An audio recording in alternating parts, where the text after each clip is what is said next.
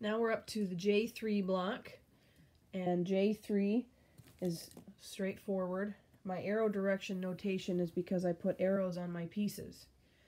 So my pieces are all laid out as usual, and my arrow direction was because I had a directional fabric and I ended up putting the stripe on the 45-degree angle. But when I did that, I just made sure that all my arrows were going in the same direction to make sure that the stripes would be going in the same direction when I put them in their spots. First of all, I'm going to baste these inside curves with the notch and glue technique. And then I'm going to baste these outside curves with the gathering stitch method. And then I'm going to baste the rest of these normally. So I'm going to get busy with this. And then I'm going to attach these to this before I do anything else. So I will get to the basting. Alright, so when I do my basting for my inside curve, I'm going to take a cut right up to the edge of the paper, and then another one here. And then I'm going to take my glue stick and run it right along here. I want to make sure I get the edges too, so when the fabric folds over, I can stick it down. And then I'm just going to push it over and stick it down. And that's all there is to doing this. The trick is to try not to get it all the way to the paper, and then when you stitch it, you want to avoid this section. I usually stitch it in like an X to avoid this middle part.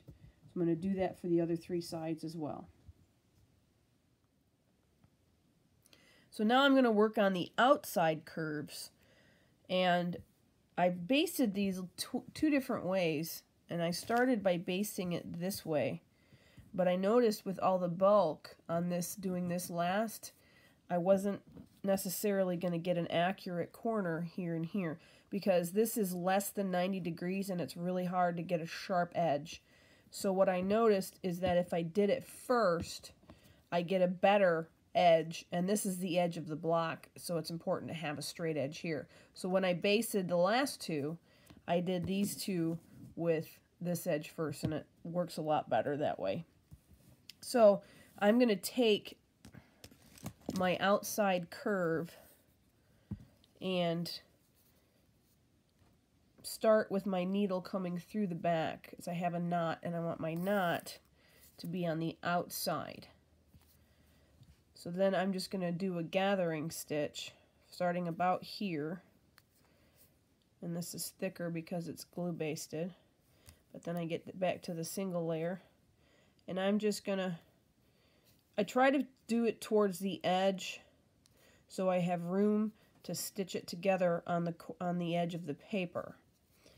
So I'll do a couple of these and then I'll pull it through, and I'll do this all the way around. And once this is done, I will tie off on the front. You want all of your knots to be on the front, because that way you can take it out from the front. So it'll gather as it goes. And then once I get to the end, see, I'm getting a little close to the paper there, so I'm going to go back over here. And once I get to the end of this, I'll be able to tie it off. Now when I get here, I'm going to come through as the last stitch. I'm going to have my needle come through the back, and then I'm going to put it through right about here-ish and stick it through the paper, and then it'll pull it all tight. You want it to be tight enough to be snug, but you don't want it to be so tight that it bends your piece up, because you can have it where it'll curl your piece up, and that's too tight. So you want to have it this way, and then what I do at this point is I pull this down and I baste back the other way. So I make sure that this is snug enough, oops, but not too snug, and then I will take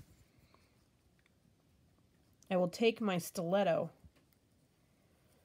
and pull this tight so I have a nice edge here, because that's the edge that you're going to baste. Excuse me, that's the edge you're going to stitch to your other piece. So I will finish this, and then I will tie off over here on the stitch that forms and have both of my knots on the same side. Now that I'm at the end of my basting and I'm going through the paper, so this is standard thread basting, I'm going to come through here and I'm going to tie off by making a couple stitches through this paper.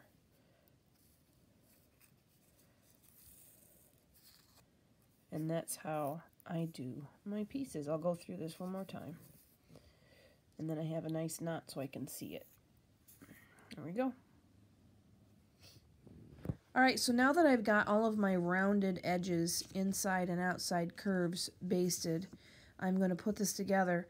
And what you're going to do, obviously, is put these pieces together. But the trick is that you want to make sure that this point is on the edge. And I would just go in a little bit, even though this is single piece to single piece, you want to come in and then tie off and then start at the other side, because if you notice, it's not quite lining up here. But if you start one end and then tie off and then start at the other end and work your way in, then it will be even on the edges, and this will all work itself out, because sometimes this isn't as elegant as it should be.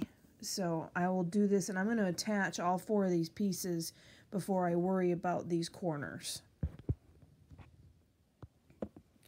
As I'm stitching these together, one of the issues that happens is because of this inside curve, the fabric is kind of pushed up there. There's fabric excess here. So I will pull this and then hold it with my thumb so that I can make sure that I stitch to the edge of the paper. If that doesn't happen, then it's going to blouse up and you're going to not be stitching on the edge.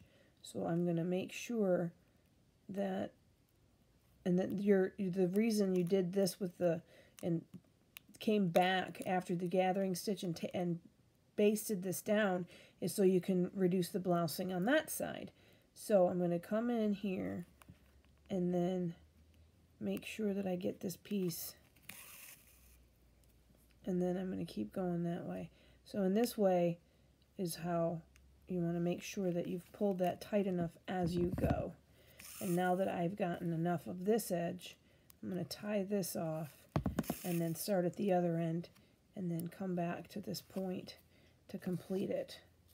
So then it's connected on both sides. And when you have it connected the right way,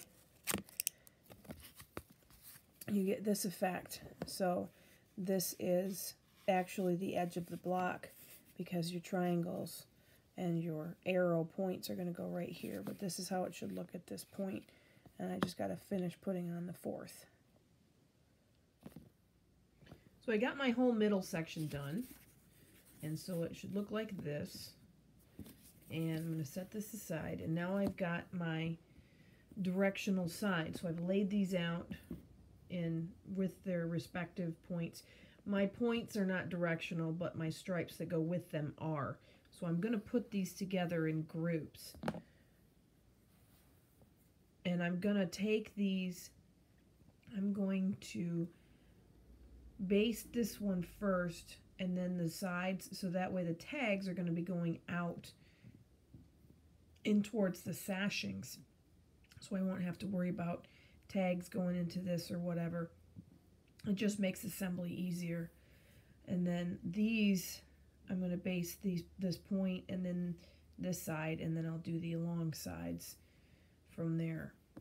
So I'm going to get one of these basted and assembled and then put it onto my centerpiece, and all the time I'm going to make sure that my arrows are all pointing in the same direction. And that's why that's why the arrows are so important. But once I base my triangles, my arrows won't be seen. So that's why I want to make sure that I'm working with one piece. Once I base my triangles, my arrows won't be seen.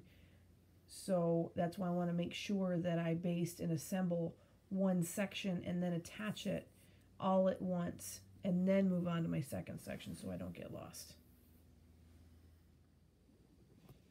So I've taken my groups of 3 and I have basted them and put them together one unit at a time.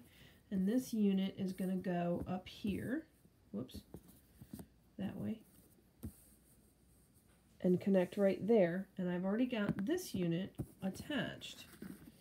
And it's a little lopsided, but because this isn't quite lined up, but I will fix that. And when this one goes up here, it will be lined up with the stripes. So I will attach this and work on attaching these. So as you can see, I've got 3 of my 4 corners attached to my main block. I just have this one little unit to go. And as I planned, my stripes are all lining up the same way on this block. So this corner is going to line up like this, so they're all going to be this way. And this is kind of fun with this fabric pattern. This is the original piece of fabric, that these pieces, these are all going to be the same way, and then these are all going to be the same way. So it works out kind of fun. And now that I've completed all 4 corners, I have a completed J3 block.